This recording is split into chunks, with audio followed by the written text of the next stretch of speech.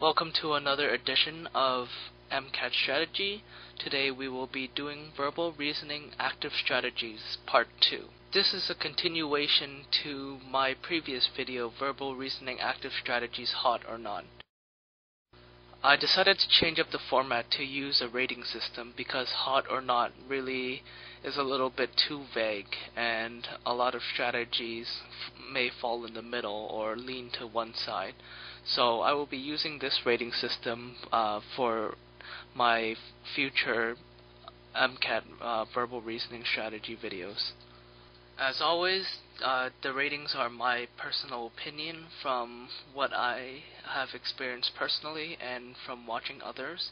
I encourage you to try out strategies for yourself and see if they work for you personally, because different strategies work for different people. And at the end of the day, you can see if you agree with my rating or not.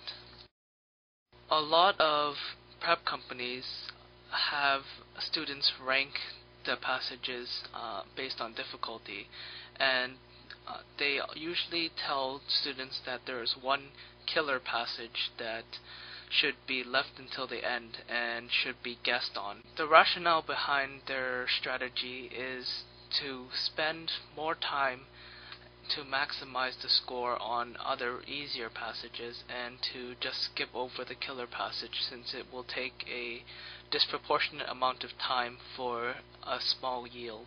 However, I am not a big fan of this strategy because it fails to take into consideration several points. First of all, hard passages can have easy questions, and just because it's difficult to read doesn't mean the questions will necessarily be difficult.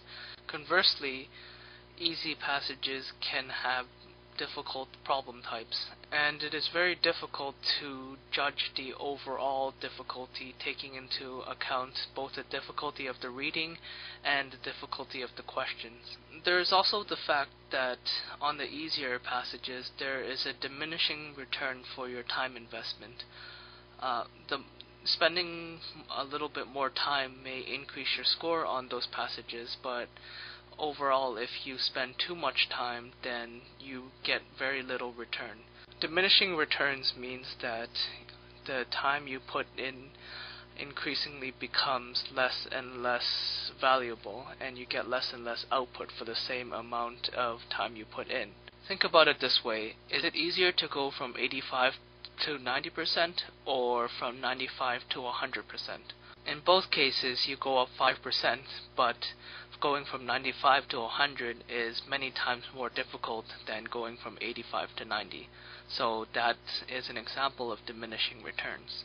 If you were to make guesses at a killer passage, then your probability of getting those questions or getting a good number of questions correct is very low, and educated guesses, probability-wise, are exponentially better than just shots in the dark. Guessing on a killer passage just seems too much like gambling with your score. I think that it's more valuable to aim for a high score and then fall a little bit short, which is still acceptable. But if you guess, then your score has big fluctuations, and you are just as likely to get a lower score than you are a higher score. One reading strategy that some people find helpful is to summarize each paragraph and take some notes while reading the passage. This strategy's rating can either be high if you are taking quick and simple notes, or the rating can be low if it's way too detailed. If you are taking quick and simple notes, perhaps summarizing each paragraph with a single word or one or two key words, then that will not interfere with your timing, and it also helps on certain question types such as the main idea problems.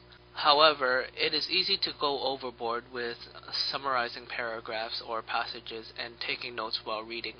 If you find that you're running into problems with timing, you should see if you are using the strategy but writing too many details, because often it is the overall picture that is very important, and sometimes, a lot of the times, some details are not important to answering the questions. And if you are taking too many notes, then that will leave you with not enough time to do the questions. So if you are running into problems with time using this strategy, try shortening it up or try cutting it altogether.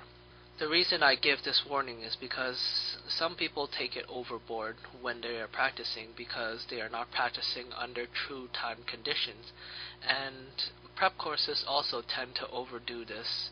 If you're going to use this strategy, please use it in moderation. Quick, simple, no fuss. If you do too much note-taking and summarizing, then you are going to run into significant time problems. And I had a friend who wrote his MCAT and did just that, and he ran out of time prematurely. I will have more strategy videos coming shortly. As always, please rate, comment, and subscribe, and I'll do my best to respond to any comments below. You can also leave any requests and ideas for future videos down in the comments section. Until next time, keep on practicing. This is MCAT Strategy logging off.